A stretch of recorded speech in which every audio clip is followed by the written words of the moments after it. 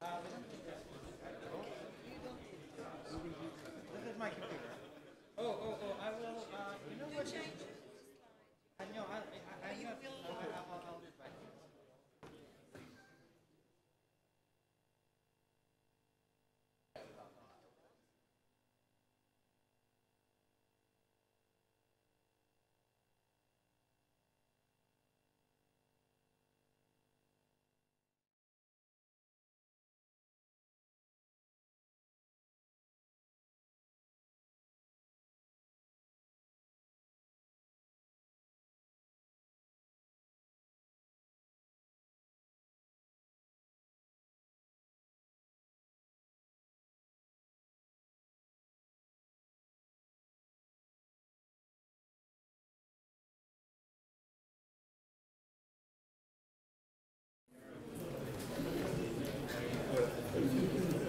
Okay.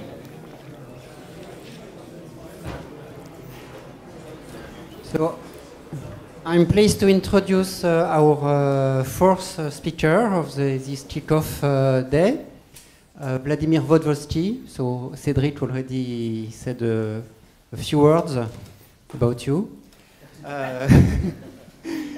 So for a couple of years, you're now an actor also in logic and formalization of mathematics, especially at the foundational about the foundational issue. And you will present this your Univalent Foundation on the as it's written. Thank you, Hugo. Sorry for the emotion. Thank you. So let me. So my talk.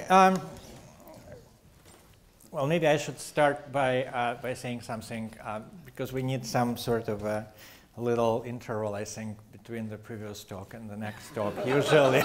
So let me just say some few general words. And first of all, I would really like to thank the organizers of this trimester, and you know, and actually also Cedric, who is not here, and but I would like to thank him too for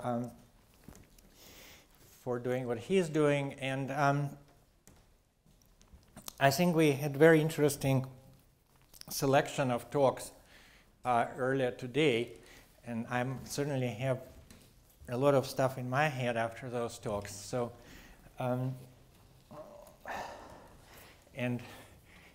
so yeah, unfortunately, I couldn't listen to your talk because I had to finish my slides. But so you'll have to tell it to me in person sometime later. So the idea of this of my and so my talk kind of consists of two halves. The first half is about Univalent Foundations in general, and the second half is more kind of a collection of little comments about, little kind of pointers to questions which I'm actually thinking about currently. So,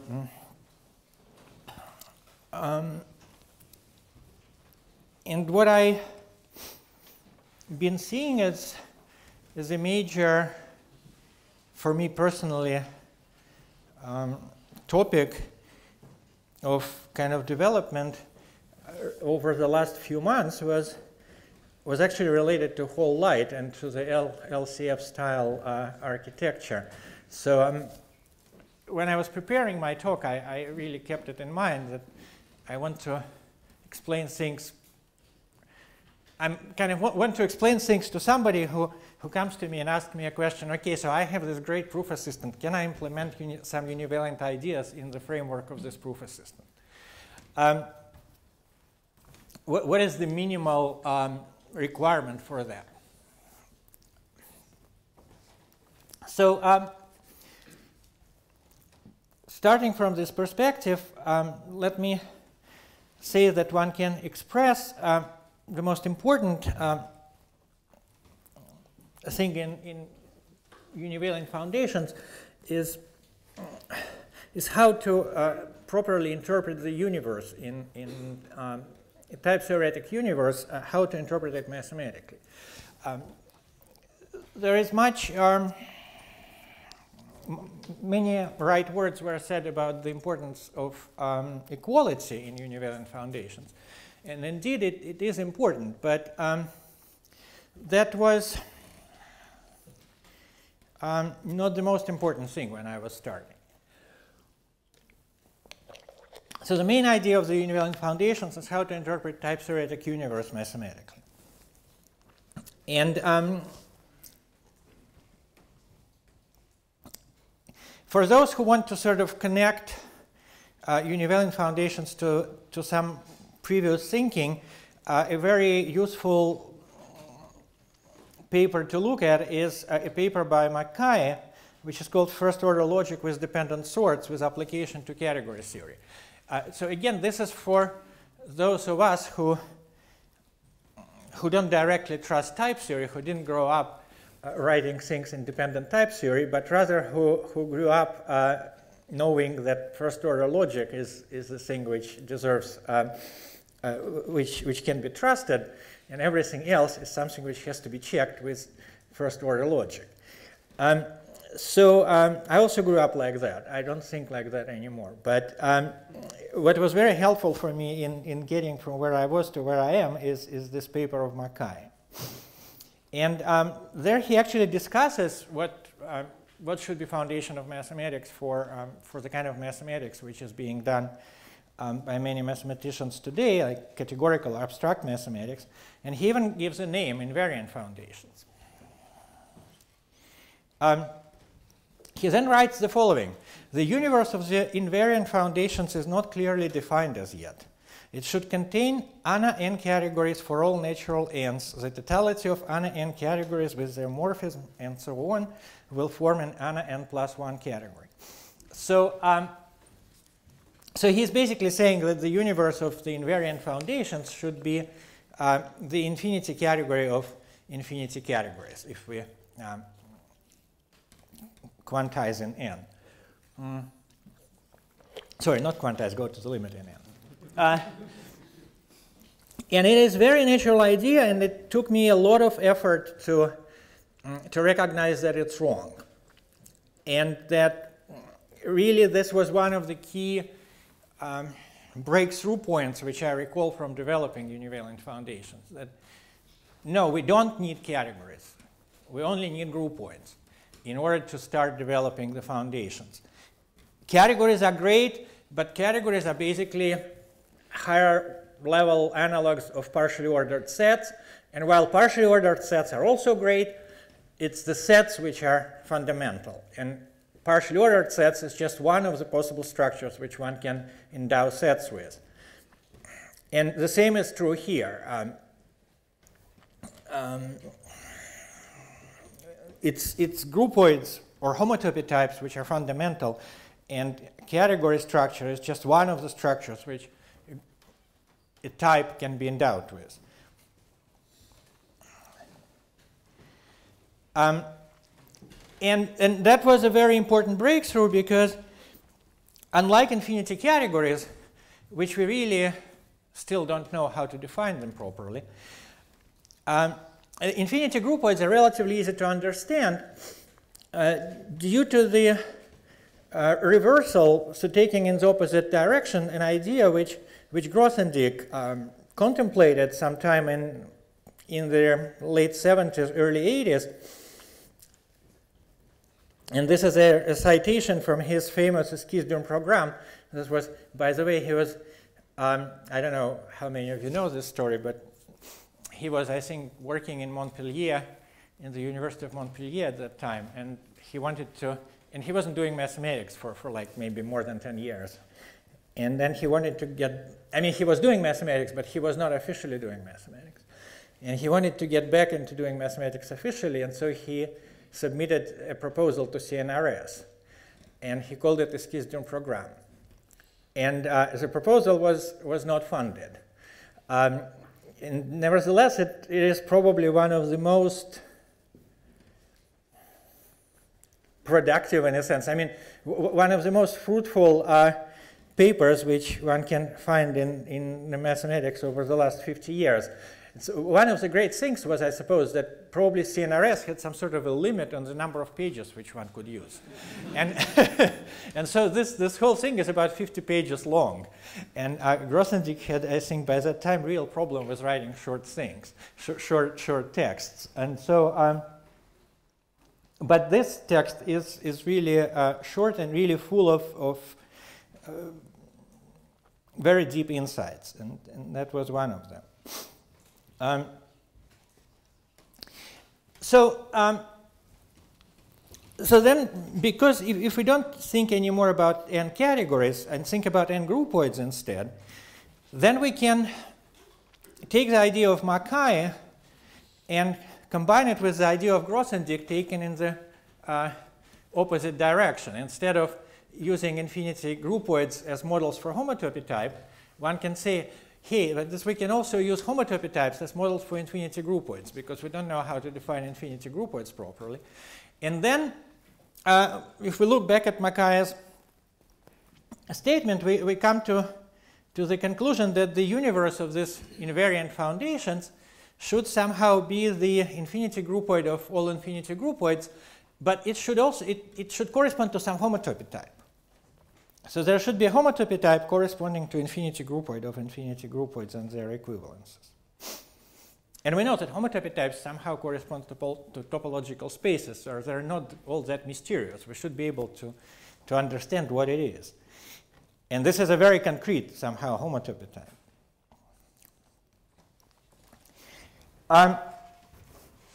Now, in fact, things are slightly slightly different here, because this reasoning is done in the inconsistent reasoning system, in a system where there is a notion of set of all sets. We know that it's inconsistent, but it's extremely convenient for kind of creative reasoning, because when we do the creative part of reasoning, no one forbids us to use inconsistent systems, as long as when we as long as on the later stages we take care to check that the product of our creativity can actually be checked in the framework of something which is consistent. So in the framework of ZFC, which we still believe to be consistent, reasoning becomes slightly more complex, so we cannot talk about infinity groupoid of all infinity groupoids. We should fix at least a couple of universes such that the first universe is an element of the second, and then consider infinity groupoids in the first universe as an infinity groupoid in the second. And so there should be some homotopy type, U of U0 in U1. But now this also gives us a hint, which we didn't have before, because here we can see very, very clearly that it's actually not a so well-defined homotopy type, because it really depends on U0. And if we take U1 to be a large universe, there can be lots and lots and lots of smaller universes in it. So there would be lots and lots and lots of such homotopy types. And how do we distinguish one from another? And if we want to find a homotopy-theoretic characterization of this type, then we should take into account that what we're looking for is not unique. So, in fact, what is true, however, is that the universes in set theory are kind of embedded into each other. So, so if we have two such things, then any two such things would contain a common third such thing, which is in some sense embedded into it. So it's not. So the whole object may not be very well defined, but it's defined up to going to a sub-object in a sense. And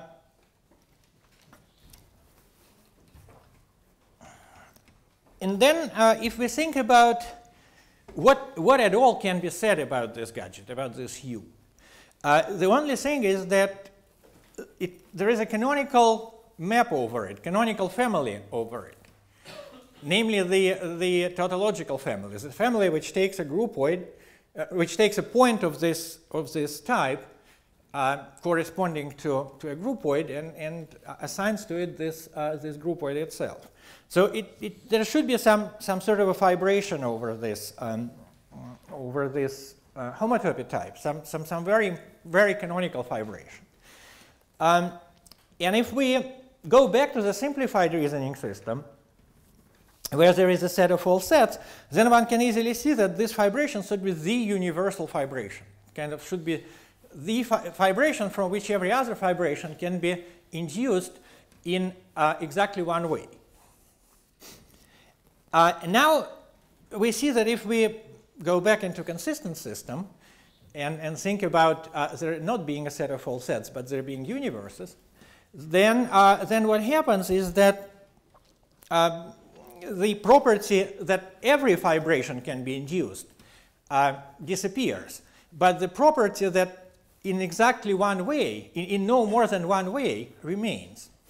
So one comes up with the observation that there is a fibration over this homotopy type which satisfies the uniqueness but not the existence property of universality. And so I started to look for a name for such things. And I remember that in algebraic geometry there is a notion of a versal fibration, or actually a versal map, like versal curve or something like that, in modular space theory. So versal is something from which everything can be obtained by a pullback, but not necessarily in one way. And I needed something where it would be in no more than one way, but not necessarily anything. And so I was thinking, and then I came up with the word univalent. And that's how the name univalent appeared in Univalent Foundations.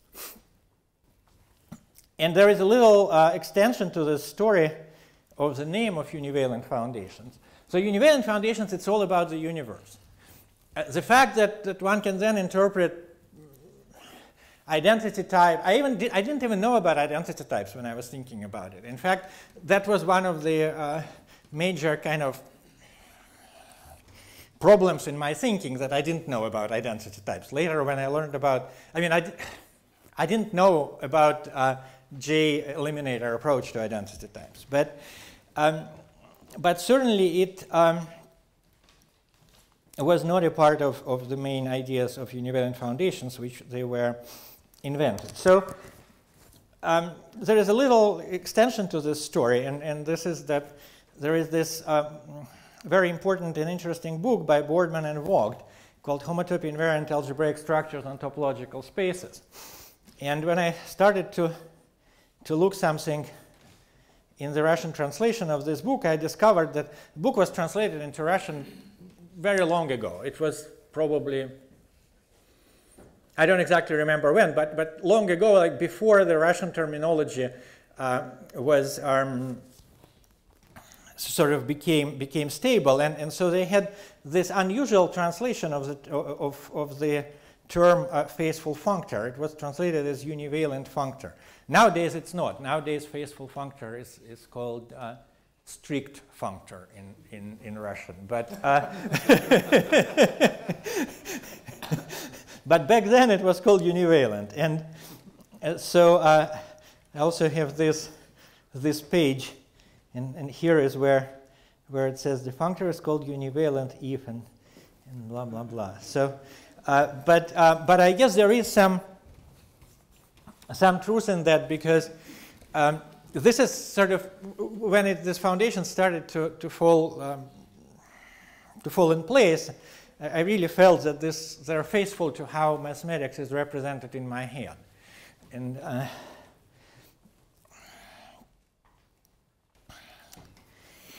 so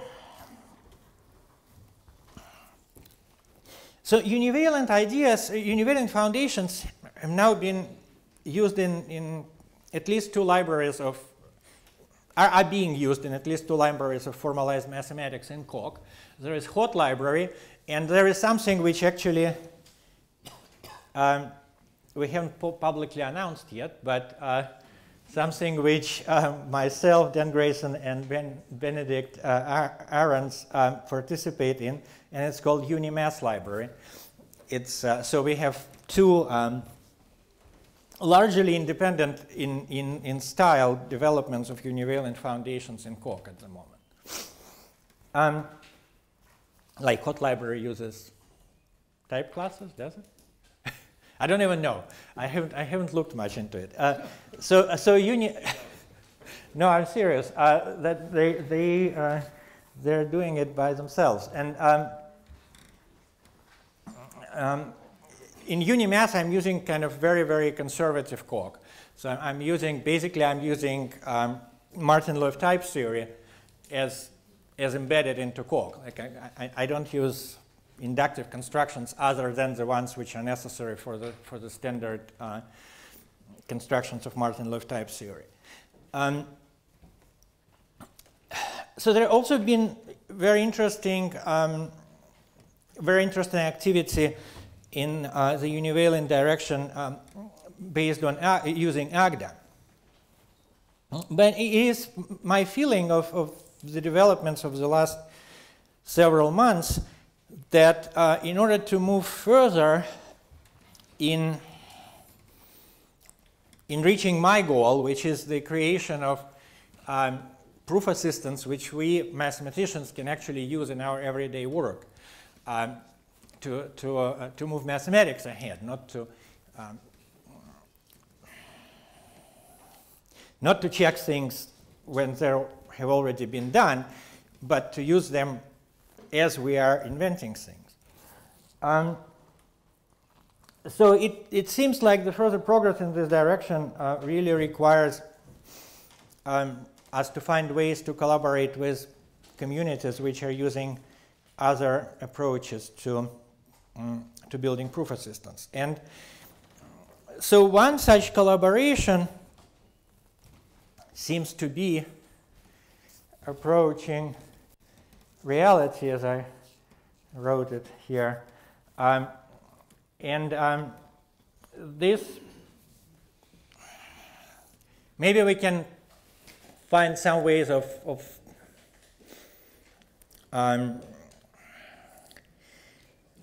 building an LCF style proof assistant which can be combined with univalent ideas. And this is where my thoughts are mostly at the moment. So the rest of the slides are both technical and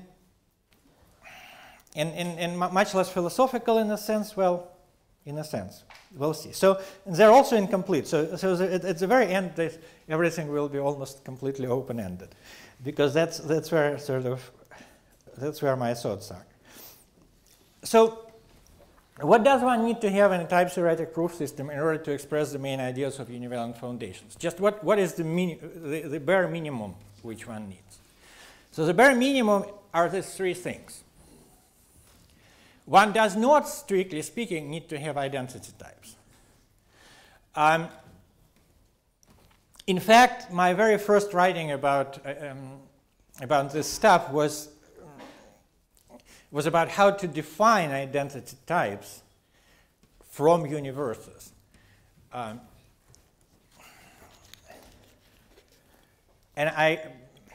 that direction have not been explored much, but these three components are necessary, and that obviously means dependent types. So dependent types are crucial.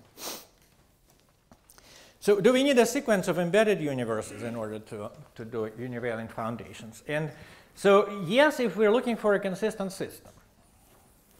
No, if we don't care about formal consistency. And I would like to advocate that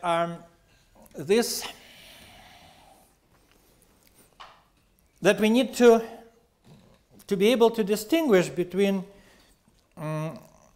tasks where we need formal consistency and tasks where we don't need formal consistency. And there are both.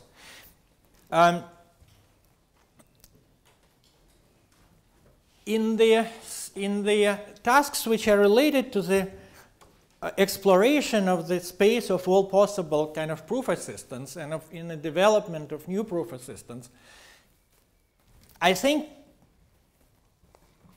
there are many arguments for making kind of test systems which don't care about formal consistency too much.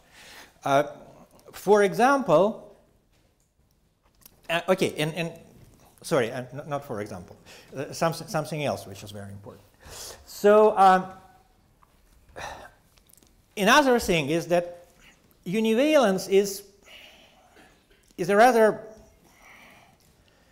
fundamental thing which grew up from the experience of large direction of modern mathematics. So it's really a fundamental achievement of modern mathematics that we understand that not everything is a set, and that not only we understand that not everything is a set, but we understand in which way, at least one way in which it's not a set, and how it can be, how this negative statement can be turned into a productive positive statement. So, for various reasons, we do want to have, at least we want to explore the possibility and designs of univalent programming languages. Now, programming languages, the ones which are actually usable for everyday tasks, are, as deduction systems, inconsistent, because one can write their non-terminating programs. And that means that, and there is absolutely no reason why would we need, why ideas of univalence cannot be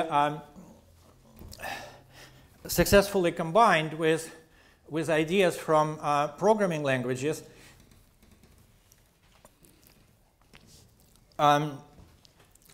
which are not necessarily consistent. So that's another reason why it's important to experiment with various combinations of univalence with inconsistency.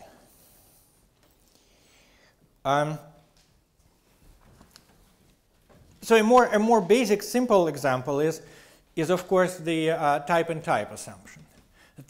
Making a type and type assumption makes things enormously less complicated from the point of view of implementation. So one immediately doesn't need to care about a big kind of overhead of the universe management, which is extremely important and interesting, but it's not really relevant for many other problems which we want to study. So in studying and learning about various approaches to inconsistency in such systems is in itself a very interesting activity. So another side of things which have been showing up a lot recently is the issue of inconsistency which arises from dependent matching. And the issue of, in particular, inconsistency which arises from the combination of certain types of dependent matching with certain types of univalence, such as propositional extensionality. This is something else which I think can be explored in various productive ways, but I really know very little about it because I don't have a good understanding of. I do understand what is U in U. What does it mean to have a set of all sets, and where it can lead us astray. But I don't understand what it means to have dependent pattern matching and where that can lead us astray. So that's for us to explore. So this relates to the ongoing controversy about the well, termination checking, or whatever you would call it, the issue of how to properly deal with inductive constructions in Coq and Agda. And the suggestion which comes to mind here is not to try to find the correct solution, because it may take many years to find one, or there may not be one, there may be many. And we shouldn't kind of stall ourselves by such a restriction. So it would be great to have several modes in Coq, where one could have one mode, for example, with which I called here slow mode, because such a thing, in such a mode, the computation would be slow, or maybe writing things would be slower. I don't know, but to have several modes open and to have them well characterized, in a sense that one should have it shouldn't be some kind of a flag and which just makes something to work by some magic. This mode should be clearly defined, clearly documented, clearly explained, but then user should be given option to use different ones and experiment, and then we can all learn something. Of course, all of that requires manpower, and probably more than anything else. And I think that's where all of us need to think about somehow contributing. Not necessarily, I don't mean time necessarily, but maybe some influence and money. And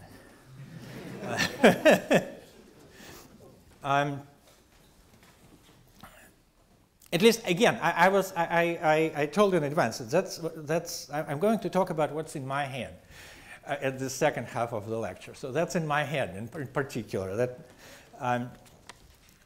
I think the development of Coq in particular have been kind of slower than it could have been lately because of the resources. And purely kind of basic resources which are in huge abundance over there in the world.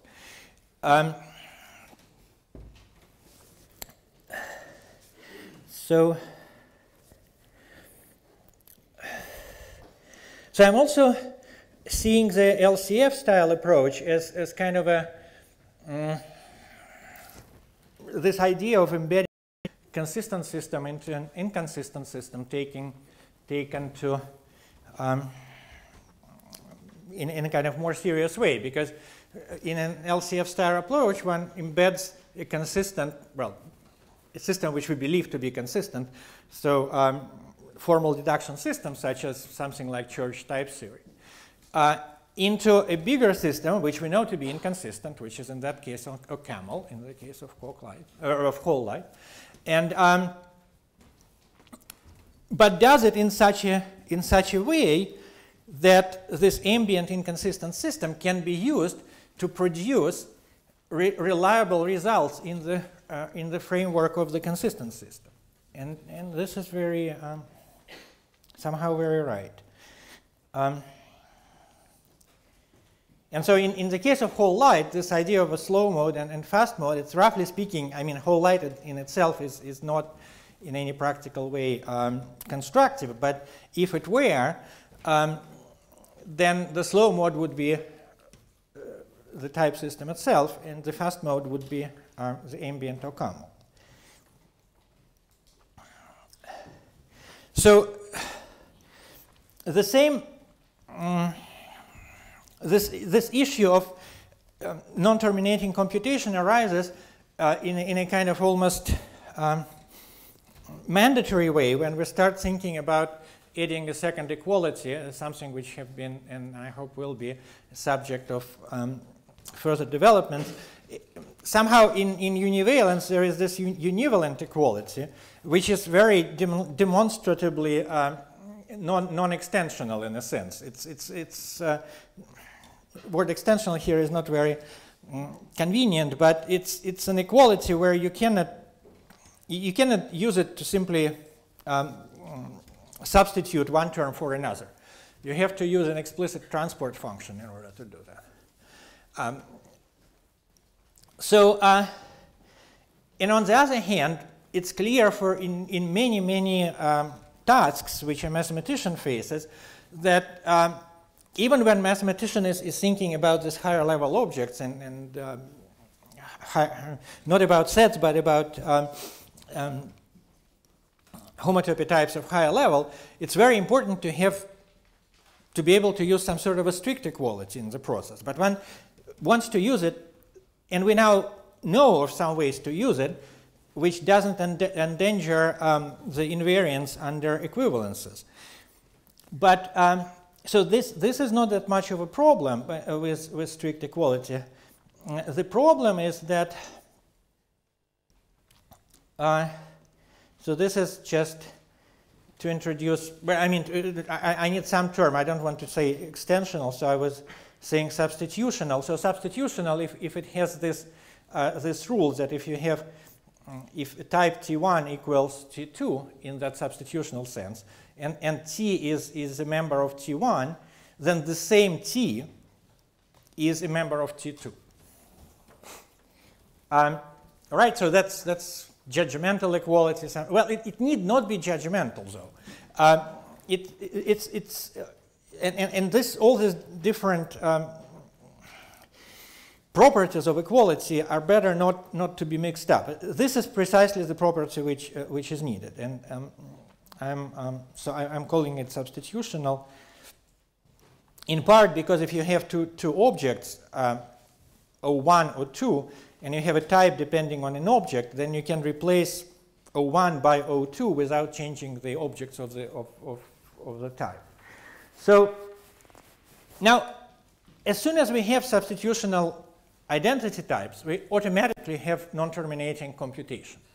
And this is very easy to prove, very easy to show, because one can have T a type, then I can have an identity between T and functions from T to T, and then I can write the standard non-normalizable lambda term, and it will be well typed. So substitutional equality, which can be put into the context, implies necessarily that one can have that one will have non-terminating computation. And so if we want one, we should be ready to deal with the other. And the last thing, that's my last slide.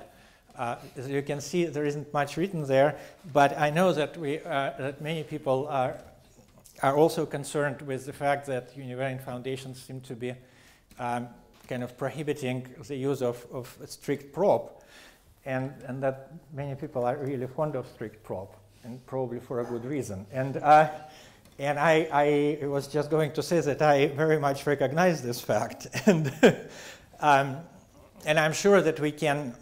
It's a little bit like the strict equality. It's something which looks a little alien at first, but I'm sure we can find a way to keep it, and to keep it in the right way. So I think that's the end of my slides for today. Thank you very much.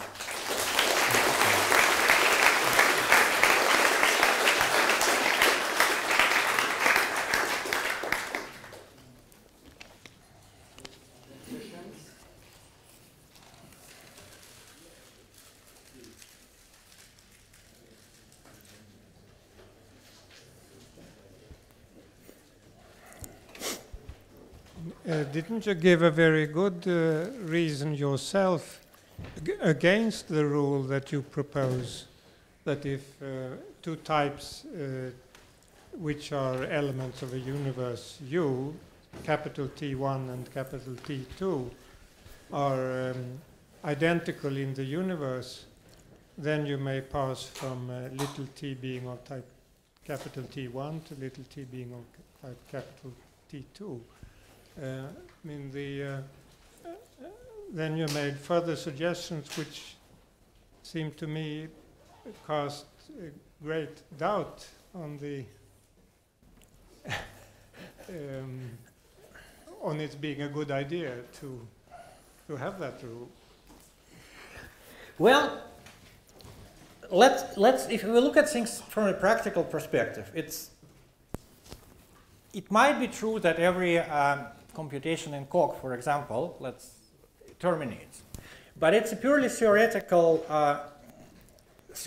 fact, even if it's true, because it's so easy to write a computation in Coq which will provably not terminate in your lifetime, even if you want to do it provably. So it's much easier to write a computation in Coq for which you will have no idea whether it terminates or not in any reasonable amount of time. So for practical use, so I'm thinking that what we need is a proof system where every verifiable proof is correct. And there are enough verifiable proofs to verifiably prove many things which we want to have to prove. But there may be correct proofs which are not verifiable, and that's sort of okay. And so that would mean that we have that's what practically is the case. That sometimes one writes a proof in Coq and then one gets to define, for example, and then the thing hangs, and then one thinks that instead of waiting for it, I'll better just change my proof. So in the case of Coq, it's mostly due to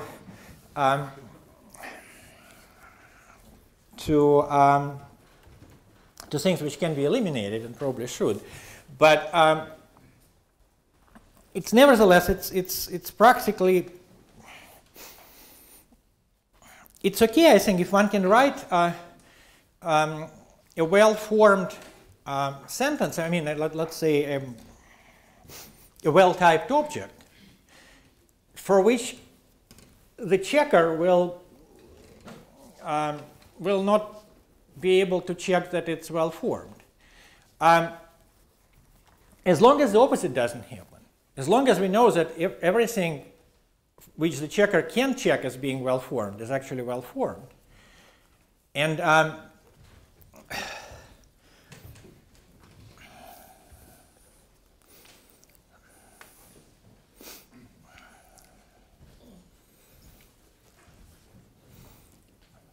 I mean, Gödel teaches us that we have to make compromises.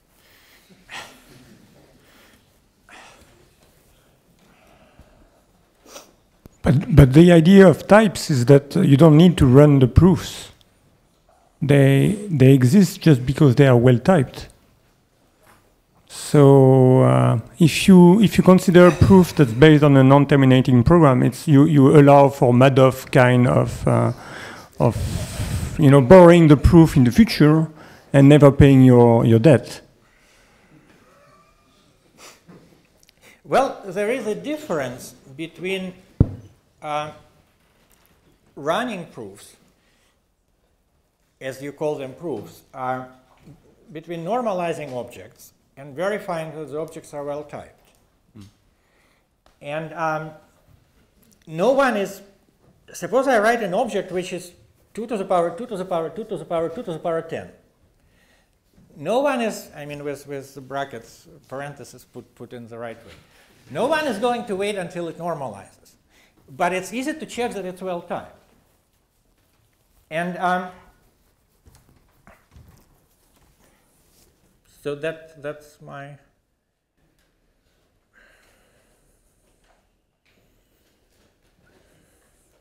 Just one little remark. Yeah. Okay. Just one little remark. I mean, do I have to press the button? No, You see the other one. Brilliant, thanks. Yeah, I mean, you sort of gave the impression, maybe it was my misunderstanding, that the feature that you can construct terms which do not normalize do lead to logical inconsistency. That's definitely not the case, because what you were suggesting was essentially extensional type theory, and all those non-syntactic models of type theory studied before, there were the simplicial sets models and the like were models for extensional type theory, which actually were based on untyped programming languages where you have a general recursion and thus non-termination. Because this example you showed rather says that in an inconsistent context, which is non-empty, you can have morally non-open open terms which may loop, but that does not lead at all to inconsistency. So, in short, I mean, what do you call inconsistency? That every type is inhibited? Yeah. So all the realizability models, I mean, which validate extensional type theory, and you can have this phenomenon here. They have general recursion. But you see, the existence of diverging terms, does not conflict with consistency.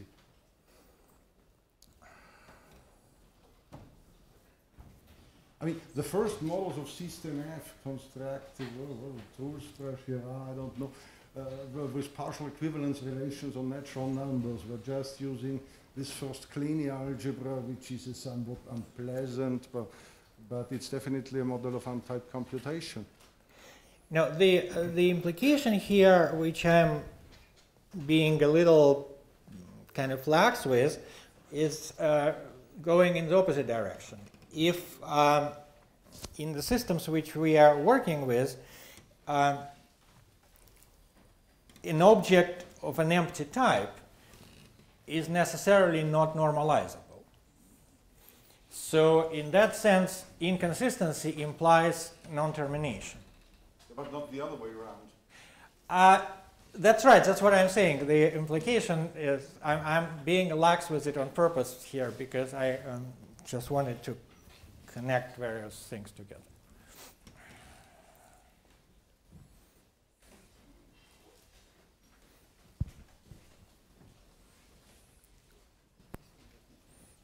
Other question?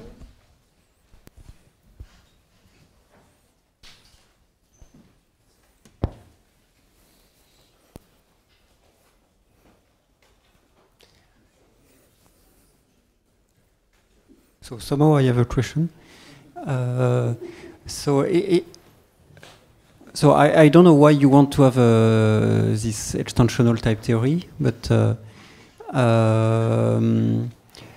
why not to have the rule that you expect, that if two types are provably equal, then they are convertible, only when you have a close proof of this equality, so that you cannot have the example you show where you are in an inconsistent context and get a loop. If you take only provable equality between types as convertible, provable with the close terms, then assuming you have a model, of course, then you wouldn't get non-termination. I'm not sure that I can answer your question well at the moment, because it's something I would need to think about. But I would think that it would not give us, for example, I would want to have r to the 1 plus n to be the same as r to the n plus 1.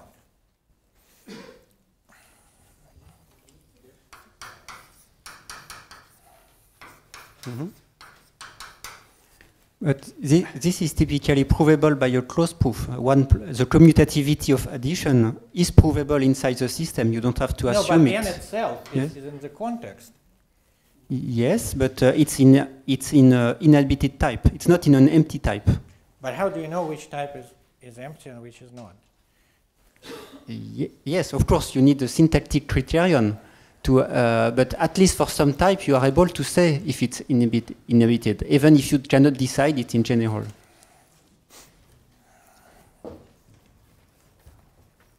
Well, maybe.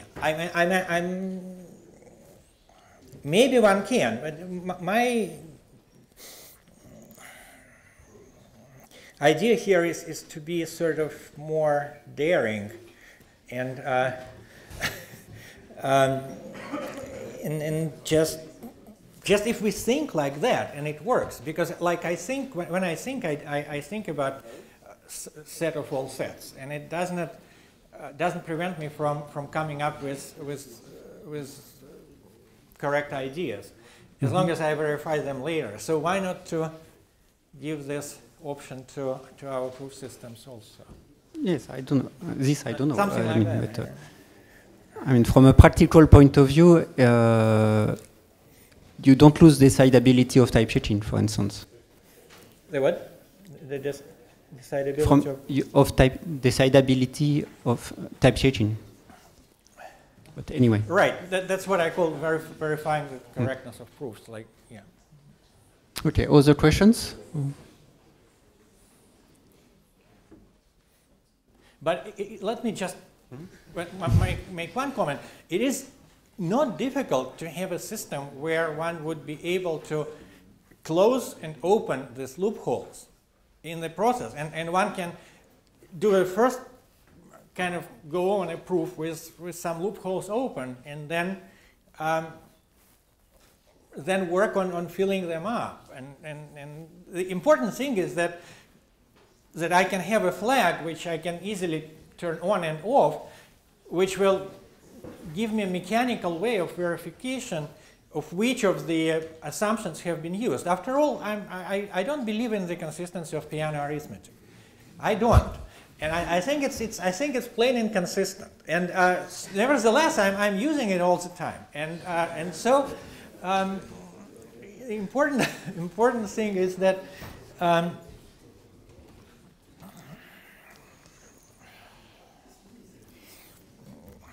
that we sort of don't restrict ourselves.